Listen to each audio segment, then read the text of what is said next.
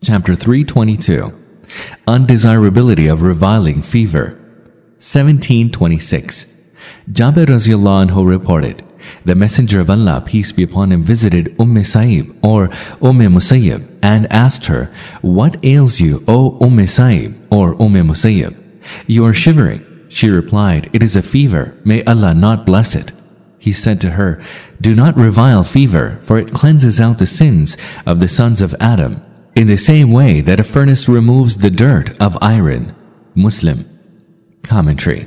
We learn from this hadith that as diseases are means of expiation of sins, one should not condemn them, more so for the person that they are part of fate, the will of Allah. However, there is no harm in taking necessary measures to overcome them, because Sharia makes it obligatory to do so.